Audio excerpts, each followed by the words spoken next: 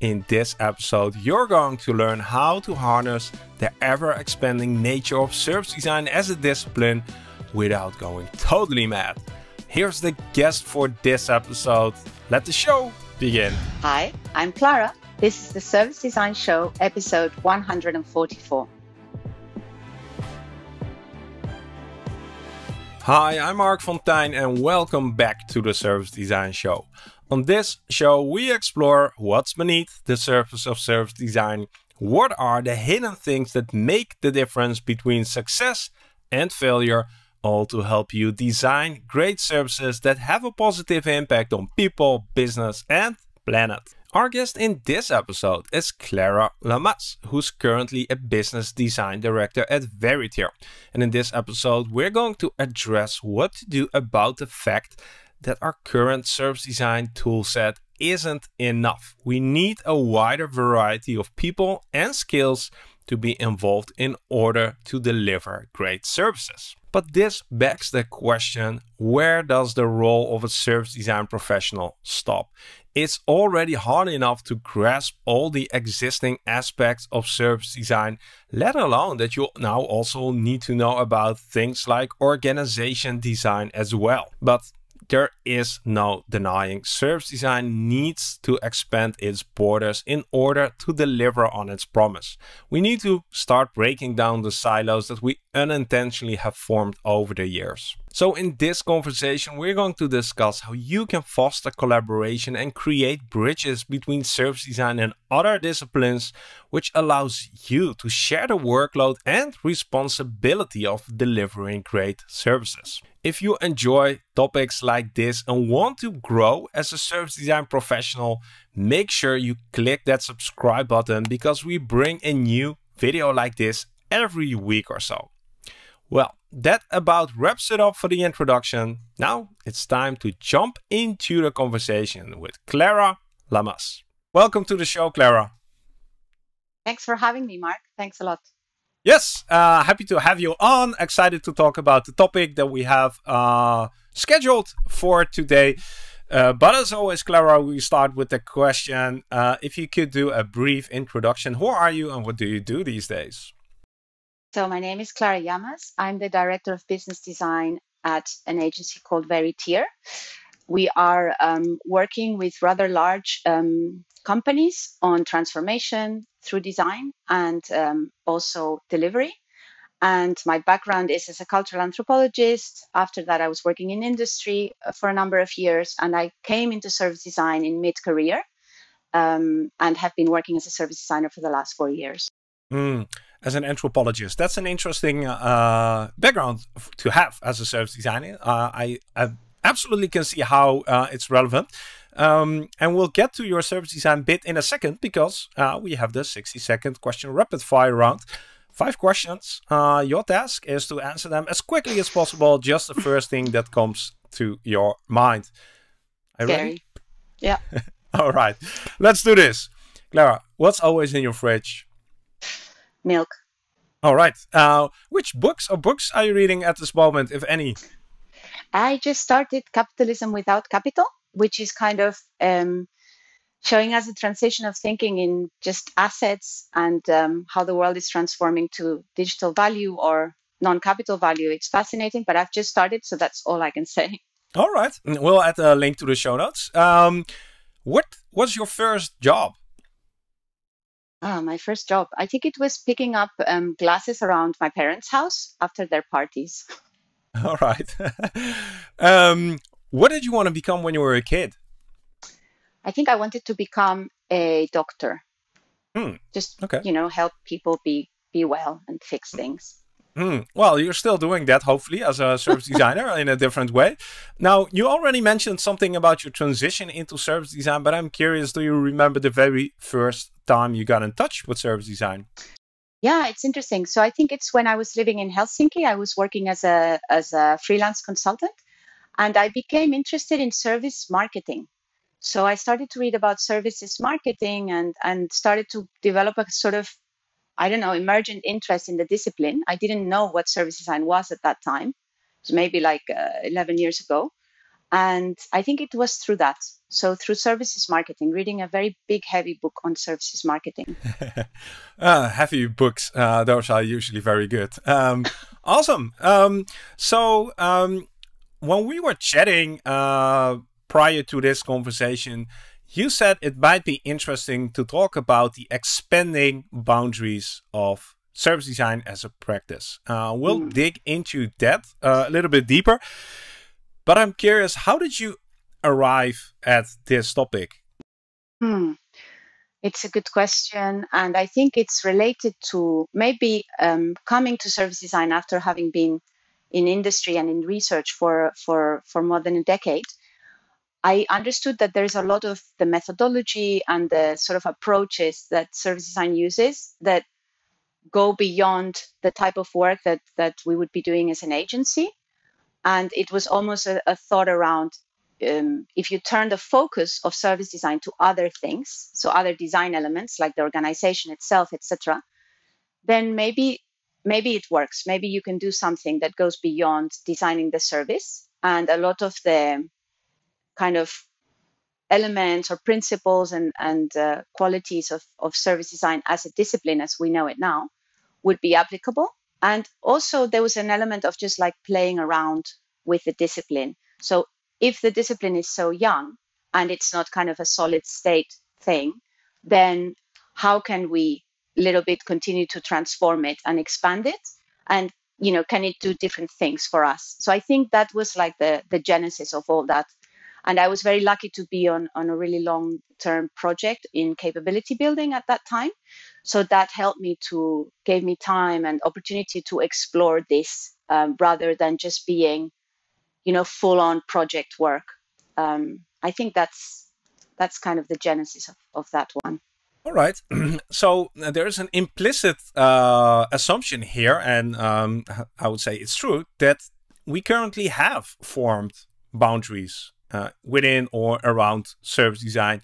Let's try to sort of dig into that. How would you describe the boundaries that you see in service design? Wow. So I will say what I see, which could be completely wrong, and someone else can come along and say something totally different.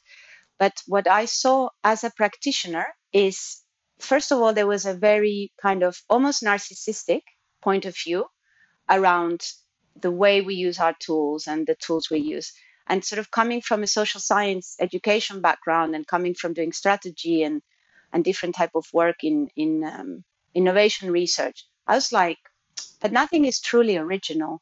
It's a discipline that borrows from so many others, and it takes so much things from social science. Sometimes, depending what kind of environment of service design you're in, it might be more or less technology averse or friendly and oriented. So I just had this feeling that that it's not set in stone. We can decide how we use the discipline, but it's also something about, oh my God, I just completely lost the question, Mark. Well, the question was, what are the boundaries? Which boundaries do you see? Okay, yeah. So I was thinking more around the boundaries are more self-imposed, and sometimes they are just related to the fact that we are not necessarily experimenting with other disciplines. How might we collaborate with others around us? So I'm encountering a lot of this now in terms of setting up a service design practice in a large organization, which has also all kind of other disciplines or capabilities being set up. For instance, it can be agile product development or scaled agile and so on. So it's almost more around what are these kind of APIs that we need to build to other bits of the business to make the methods work, and then do the methods need adjustment? So how do we translate that? So I've been having a lot of conversations over the years about boundaries and defining a discipline.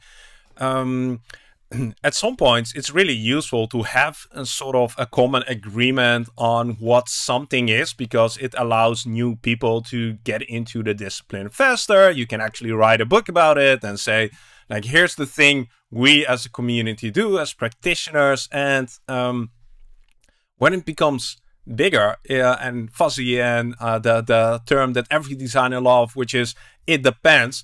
Um, we lose some other qualities. Like I'm curious, how do you see that that balance? Can we still expand the boundary of service design while still being a discipline which new Self-contained. people which new people can access, or will it Yeah. become so fuzzy that it's like that nobody Yeah. even knows what it means? Yeah. I think that it's not. So service design, one of its qualities actually is that it's highly structured. It's structured. So I don't necessarily feel that you need fuzziness. I think everything can fit perfectly well into a grid. It's absolutely fine, and everything can be decomposed.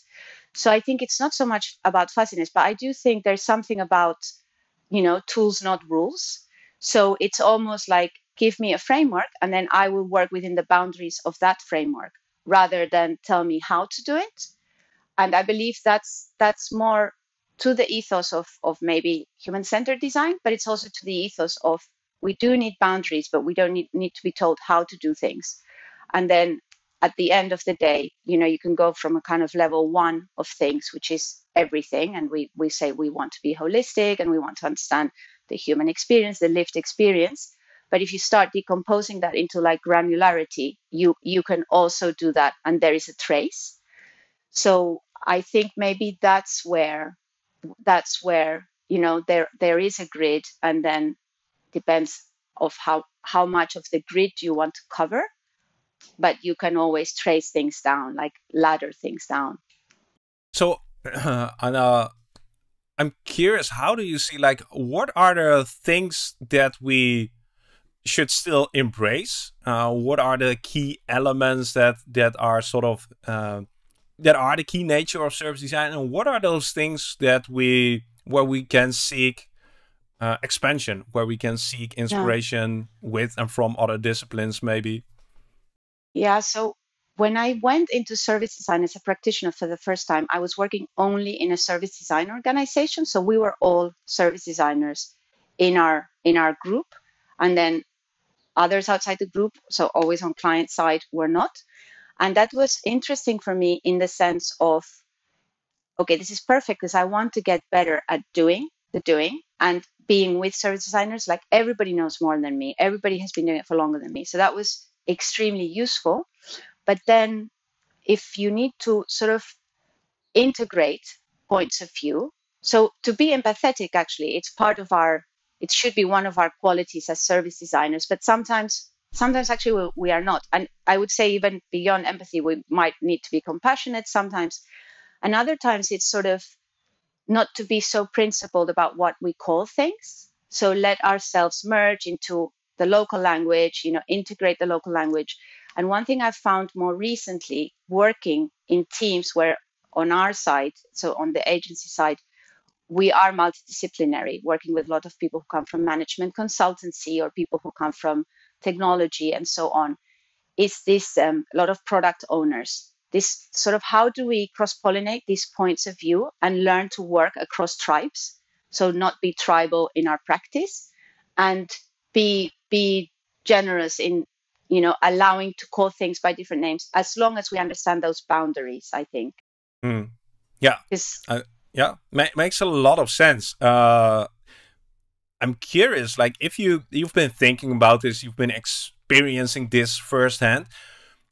If you trace the story back, like, how did we get here? Because you said service design is a relatively young discipline, and it is, and still you experienced a tribal nature. So, how did we get here so soon? well, maybe it's not soon, maybe it's right, because it's almost like this kind of like this hype. No, there is a moment where you are very self-righteous when you're an adolescent, and then you mature and you're not so self-righteous. So I almost feel like if you think of it of a human life cycle, it's a little bit like that. Now we are like, we need to prove ourselves. We are we exist, we are here, we need to make our name be heard, we need to give ourselves an entity because it's a new profession. So when I was studying at uni, this thing didn't exist. There was maybe like Shostak's article in '84, I don't know. So I think maybe that kind of energy comes from that, and I think it makes a lot of sense. and it's good for, when you start and you need to build a basis.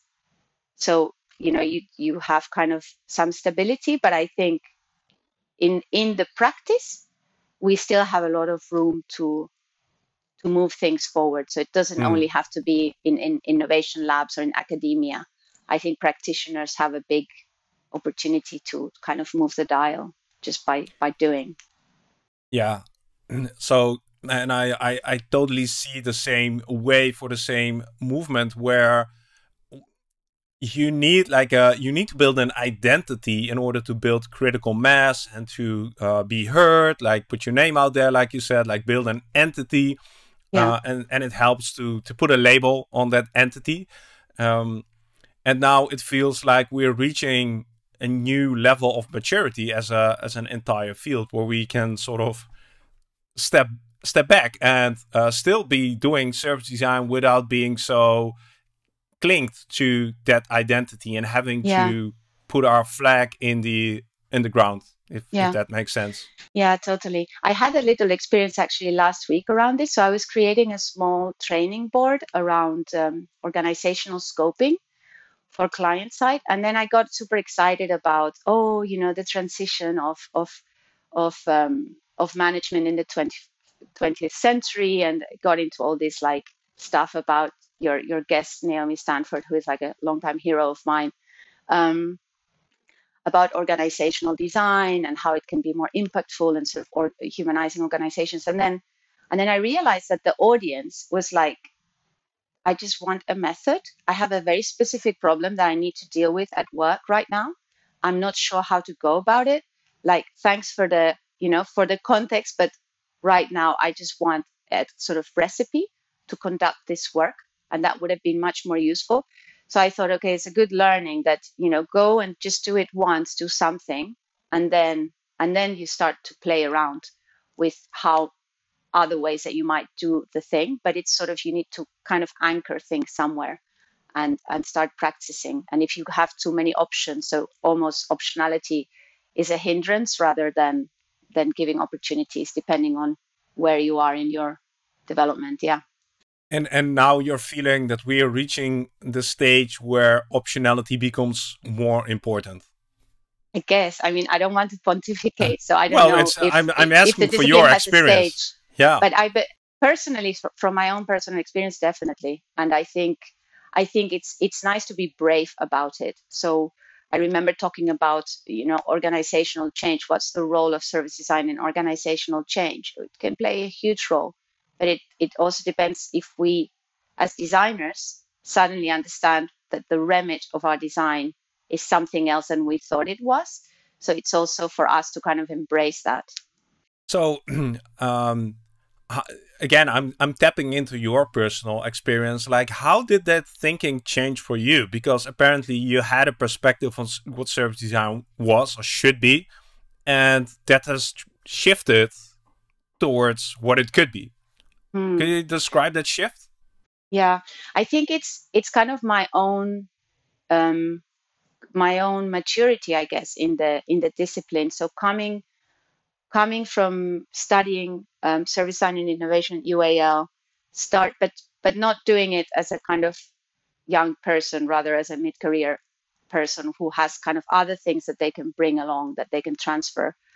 Um, and I think it was more my early focus was just I just want to do the doing. I want to, do customer journeys. I want to do contextual inquiry. I want to do interviews. I want to synthesize and understand how the process works and etc. And then I think after having been doing that for a while and sort of serendipitously landing on projects that were not exactly, just service design projects or service improvement projects, but rather kind of a little bit fuzzy innovation projects or capability building projects.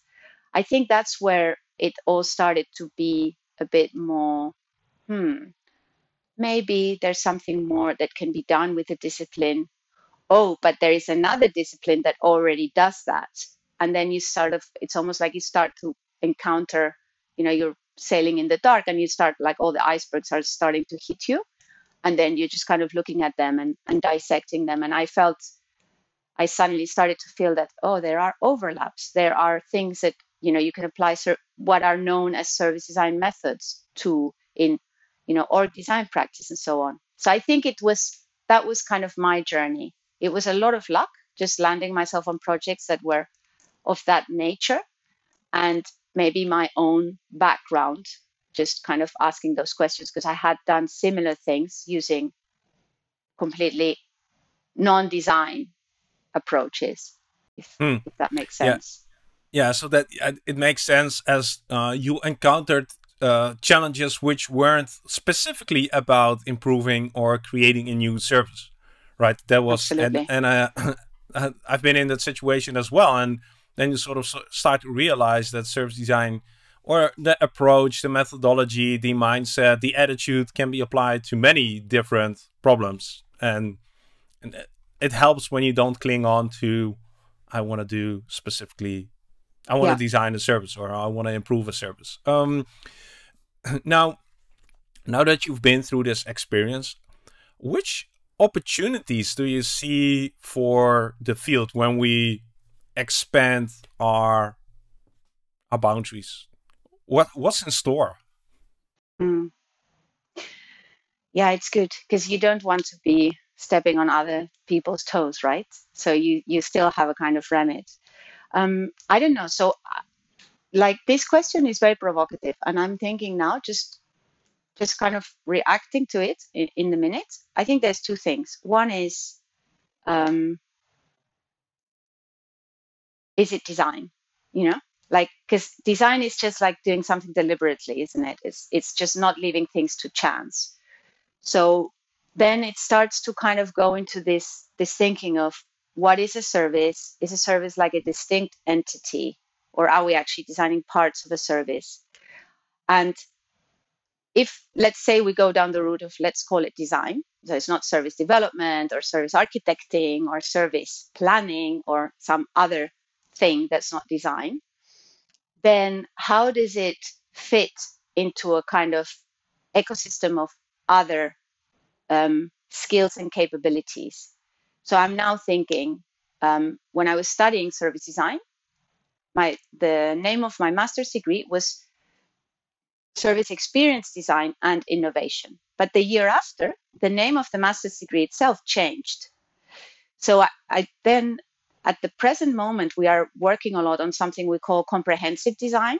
So it sounds probably a little bit pretentious, but the thinking is maybe this is just a class, one more discipline that doesn't do too much on its own. But if you put it together in a kind of, you know, messy way with other disciplines, so almost mutually exclusive but comprehensively exhaustive, then it adds a lot of value. And then that's kind of where that boundary setting exists. So it's like, what does the brand architect do something different than the experienced designer, who does something different than the service designer, who does something different than the um, delivery manager, and does something different than the product owner, and so on. And then the focus would be rather sideways instead of about the discipline itself. So it's more around how do those capabilities orchestrate with each other to make good outcomes for business, for organizations, etc. Hmm. So what I'm hearing you say it's collaboration is key, and looking across disciplines and craft is key. Is that correct? Yeah, I think it's maybe very simplistic, Yeah, but sure. yes, yeah, I think so. And that if we do that, it allows us to maybe share the workload of actually delivering the results. Because that was one of the things I was thinking while preparing this is a lot of service designers or service design professionals put a lot of weight on their shoulders of actually Yeah, trying to put services out into the world, while we've by now hopefully realized that not even an army of service designers can deliver a service. You need an organization to actually do that. So this would also hopefully free the yeah, discipline of the load of trying to deliver these services, yeah, quote unquote, on their own. absolutely. Absolutely. And I remember you had this discussion about, or you have this always this quote around, the example that is used of the cafeteria, no, the cafe. Why would I go to this or that? And then you mentioned that it's about service design, and then it's like, is it? Maybe it's about branding, right? Like maybe it's like three steps before service design because they haven't even interacted with the service yet. So maybe it's just like something appeals to them, and that could be related to branding, to other things which are like pre-service. And then it's like, so how exactly as you say, if this is like a chain of collaboration, where are we in it? And how do we make it effective when we go to others? Sort of, Mhm. yeah, that Yeah. interface focus. So where are we in this chain if it is a chain? Yeah, I don't know. So if you ask me right now, based on like the things we are experimenting with in our client cases and in our internal work, I would say that we are not always at the front. So we are somewhere in the middle. So if I'm thinking, if you think of, for example, working with retailers or working with this kind of, we are working with a lot of brands who are old brands, like legacy brands, who are moving into the future in transition, but also global. So they have a very high focus on brand architecture, brand identity, aligning all this kind of transition into digital and omni-channel stuff into their existing legacy brands and evolving those brands. So I think maybe for a lot of customers, the entry point is not service; it's actually brand values. So they might be selling the same things. We're selling shoes, we're selling grocery, we are selling cars, but um, we are doing it in our way. There's something specific which is very important about our own legacy and our own brand values and the way we do things. So maybe that's kind of the first point of entry for consumer facing brands, let's say. And then the services are something that's more architectural, which is around the how those things will be delivered. And it doesn't mean, sometimes I encounter this situation where it's like, we must hoard everything. We must do the discovery. We must do the research. We must do it's like, why? You can outsource it from another department in your business who's just going to be laser focused on that and just get what you need from them as a service design team. So I'm just thinking, like, what does that look like when you sort of architect the organization to deliver on service design? And the more I see it now in this large kind of global environments, the more I feel it's somewhere in the middle, but it's really instrumental because it holds it all together. And it also has this orchestrating role. So it's, we show everyone where everything kind of sits on a grid so that nobody is operating in silos or in silence or not aligned to sort of laddering up what we were talking about before. There's like levels of granularity.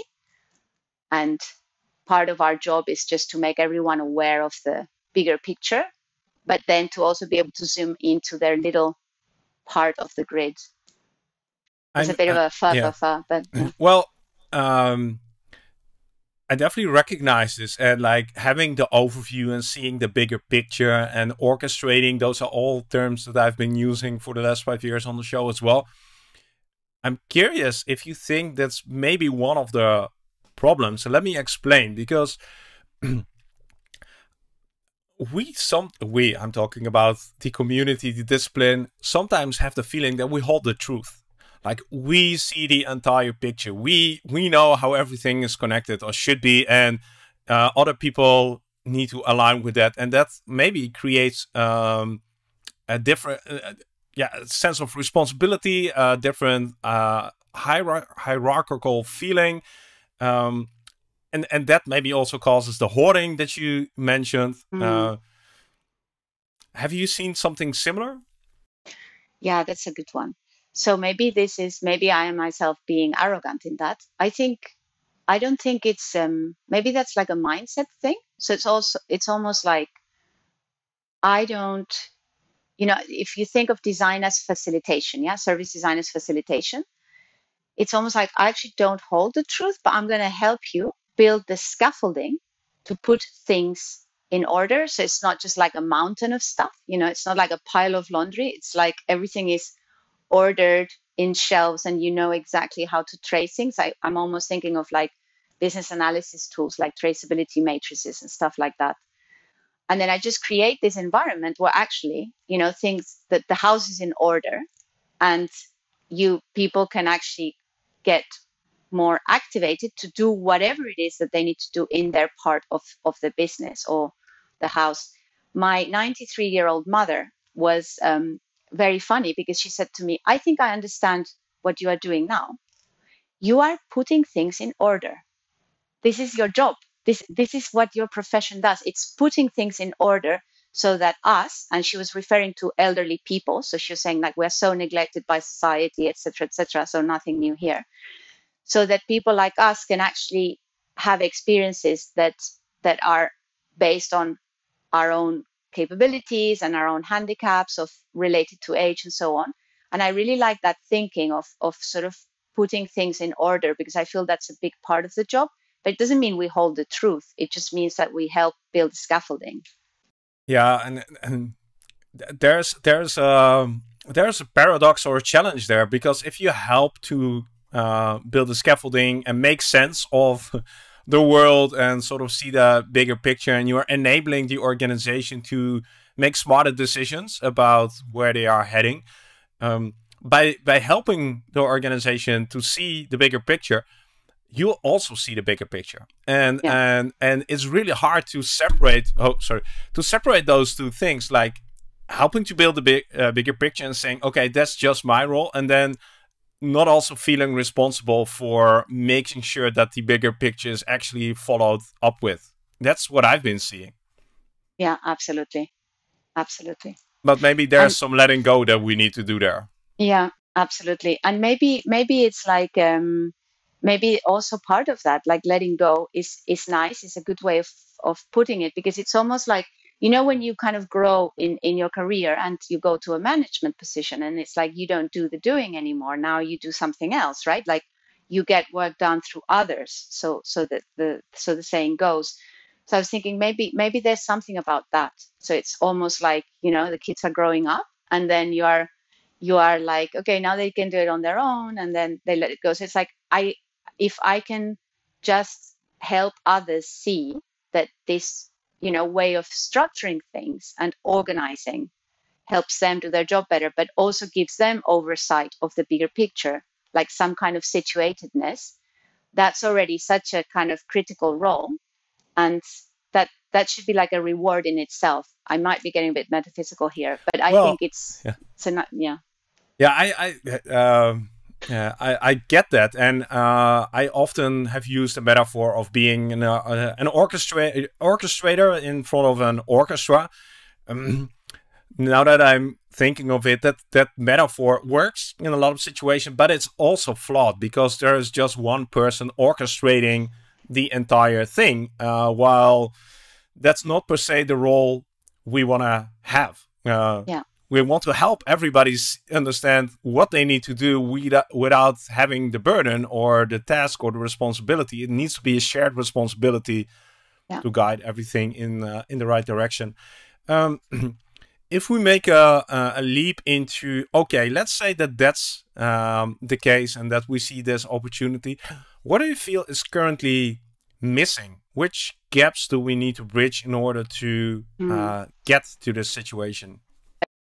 Yeah. So one thing I find is that, and we talked about this also a lot with our professors at UAL, and one thing is sort of designers being interested in numbers, just like general like P&L stuff, oh, what is P&L? But like being interested in the kind of drivers of business, because public sector or private sector are always driven. Everybody has a P&L, right? And that's a huge part of the work we do, is to be within those boundaries, to help improve to a certain extent. Oftentimes we are brought into businesses actually to help things, horrendous things like headcount reductions and so on. Yeah. So I think one is kind of numeracy, just being more interested in business models and how businesses really work and what are the kind of business drivers. And this applies to the NHS as much as it applies to a bank, I believe. And then another one is maybe just having more of an inquisitive mindset about collaboration. So it's not just like, oh, let's be open-minded and work with others. It's more around, let's really dig into how others work and why they work the way they work, and see how we can build bridges to collaborate together. So I think those two things would be are kind of super interesting, and they also need some kind of codification. So how do we codify these ways of collaborating? How do we design them in a way that they are maybe in, reproducible in a number of contexts? So almost like, again, like tools, not rules, but a little bit of a guidance, let's say. What I'm curious, what would be a good starting point to learn about numbers and P&Ls? And if a service design professional approaches you right now after this episode and says, "This sounds great, I want to follow up on your advice," where would you point them to? I don't know, because I think there is like there's like an increasing hybridization, isn't there? In at least in education sector. So I see a lot of my ex-colleagues who have done these like designers kind of MBAs, or which also feels a bit tribal because it's, but I think also there is a lot of collaboration from, kind of business schools to design organizations and so on. So I think there's an aspect of that it's kind of explore these things, but maybe it's just about, learning some skills of business or business analysis. So I found a lot of skills of done a lot of kind of short courses, maybe on more strategy related stuff, which also has its own kind of tools and frameworks, but also like more granular things like business analysis, sometimes things like forecasting or different tools from finance can also be very, very useful to kind of get your mind into that. Hmm. I have a blog post with 30 book recommendations for service designers, and I would say 25 of those 30 books aren't about service design. Yeah, And I think that should be the mantra. Like, you read 5 books about service design yeah, to get yourself familiar with the tools and methods, and then you read 25 other books to familiarize yourself with the people and disciplines you need to be exactly. working with. Yeah, Strategy, communication, absolutely. HR, like those are the things that are going to really help you be effective as a service design professional. Yeah. One thing that I found really useful actually was when I went to work in financial sector, this big capability project was reading ethnography about banking industry, to kind of understand how things work, what is the culture, how things work in there. So that's more like coming at it from a culture and social dynamic side. But I thought it was so helpful to kind of, if you are not a native of the industry, to understand some of the quirks and proxies and the way things are there, why they might be like that. So that was another one which I thought, like, I think ethnography is like a great way to access understanding about the nature of things you're going to work with in service design often. And ethnography, like we are pretty good at that, applying it to the end user. We've often said on the show we also need to apply it to the organizations we work for, right? It shouldn't be that difficult. Now, I'm curious, similar question to, okay, maybe after this conversation somebody is inspired and wants to start doing this. What is a good first step? How do you expand your existing perspective on what service design is or could be? Maybe it's what you're saying. Maybe it's almost like if you would take it as a little experiment on yourself, it's almost like trying to trying to look at any case that you are working on, like a service design project or service design, service improvement project, whatever you're on at the minute, and just give it a spin, like, almost like make a map of it and be like, this is what we are working, this is the problem we are solving. But then, like, what is around it? Like, what is in the context around it? And is there anything else that we could solve for? And it's almost like put it through the process and see what happens. Like, does it work for it? So I think you talk a lot also about dark matter, yeah, like the politics of things, or what kind of conversations are being had, how are people spending their time. So some things that you might not necessarily be looking around, but they are around the context of the client situation you might be in. So is there anything that can be done to design for that? And oftentimes the services that we are working for in the clients are actually sometimes not working because of that, but that's not in the brief. And we just a little bit ignore it at our own risk. Yeah, and usually we ignore it, not willfully sometimes, but often it's just a lack of understanding, a lack of knowledge. And while you were describing this, like I saw a different image popping up in my head where we often have the notion to put service design at the center of what we're doing and map the other things around that. While if you put the outcome that you're striving for at the center and make, like if it's a mind map, service design one of the areas that's connected to that outcome, what are the other things connected to the outcome that you are trying to achieve? And like you said, organizational Absolutely. design, HR, employees, suppliers. And that Absolutely. probably if you start mapping out, what do I know about all these other things? And if you cannot map anything that's related to that outcome, branding, then that's also a sign that you probably don't have the holistic perspective that you may think you have on what you're trying to achieve. Yeah, definitely. I can imagine that this sounds intimidating for some people. Service design is already so big. There are so many things you need to know, and it's ever expanding.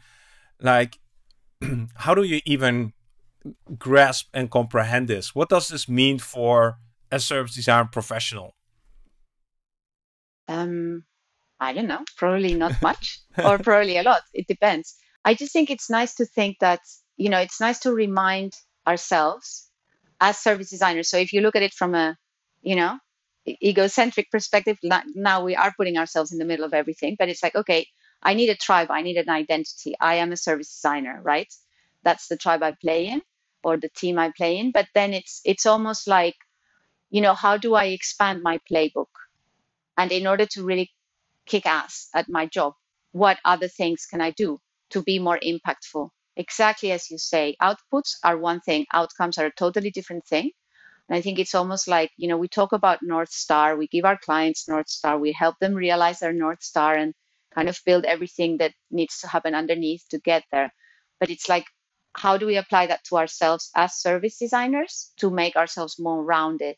And I would totally agree with you that, of your list of books or readings or things that you need to understand, probably 80% of that is outside just reading about service design and getting good technically.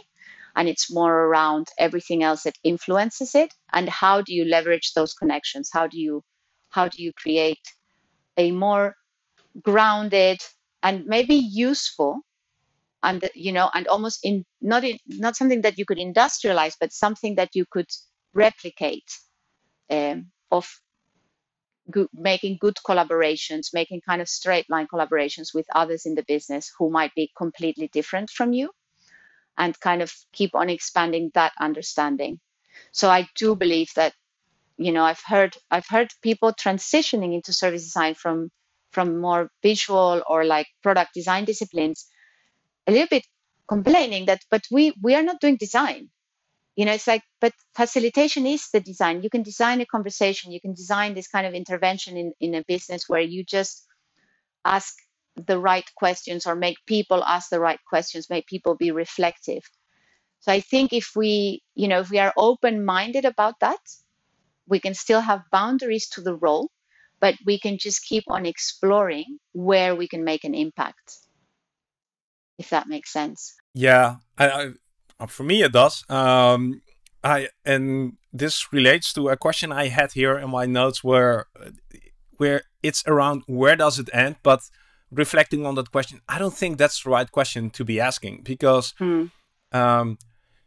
yeah, there is no end to it. Like the thing that you need to do probably is keep expanding your vocabulary and your skill set to the people you're working with. At least rephrasing this. So in order to know where it stops, you need to know which other things are out there, and you need to know at which moment you need to call somebody else. Like, okay, I know you need to be aware that branding is there, and you need to have a basic understanding of what branding is in their language.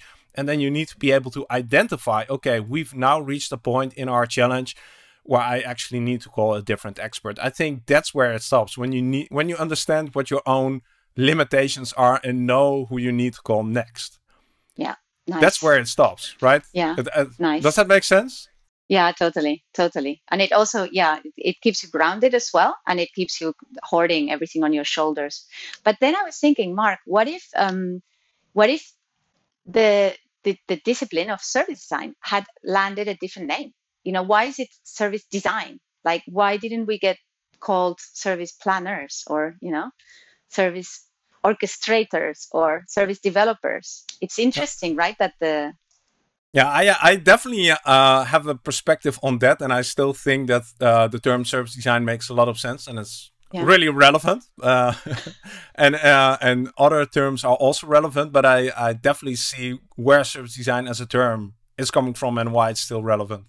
Yeah, and there's one thing that I was thinking around that as well, which is this concept of silent designers. So in every organization, in every kind of as an agency, you're going to a business context, and then there are people who are designing, but they just don't know that they are designing. And it's like this kind of silent designers who have maybe a very deep understanding of some areas of the business.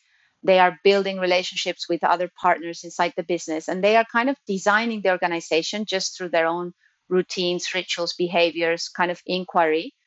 So it's also interesting to almost like not be patronizing and understand that there is actually a lot of design going on in a lot of things that don't have the term design on their title. Yeah, and yeah, absolutely. Referring back to the coffee shop example, the quote that a lot of people refer to, I added a note, sort of an underline there, where I said, like, service design is a thing that makes you walk into one shop, not the other. The update that I gave there is like, it's good service design that makes you walk into the one, because I think, like you mentioned, design is already there. Like, every organization is already doing design, and more specifically already doing service design. Some do it intentionally, most of them don't, and a lot of people are already designing things, just don't have yet figured out that there's a name and a discipline and something that they can actually learn and train and improve. Now, heading towards the end of our conversation, I'm curious, we discussed a lot of things, explored a lot. How would you summarize this? This thing that just happened here? This conversation, this last 40 minutes, 45 minutes, how would you summarize this? Besides very stressful, just reflective. Like, I think, I guess it's my very simple message is that it just kind of reminds me that collaboration is everything. So focusing on understanding the limits of what you can do and just working with others is maybe the most kind of instrumental thing that we need to learn, designing services or organizations or whatever we are doing. And then I guess this conversation has just made me reflect on the fact that we still tend to reward individual achievement all the time, when in fact the most powerful thing we have at our, as a kind of social entities and collectives, organizations, businesses, public sector, whatever, is collaboration, and the fact that we all have different points of view, different skill sets, different capabilities. So I think harnessing the power of that is probably the most important thing, and refining that versus still being caught up in this sort of rewarding individual achievement, even though actually we kind of understand that what we should be rewarding is collaboration, but we just don't really know how to. And that's a really good insight, and happy that you sort of were able to pick on this. And I think this is one of those areas where we need to understand, okay, this isn't the area of service design. We need to go to organization designers for this, for instance. And incentives are a huge element of how we do things, why we do things, why things are structured.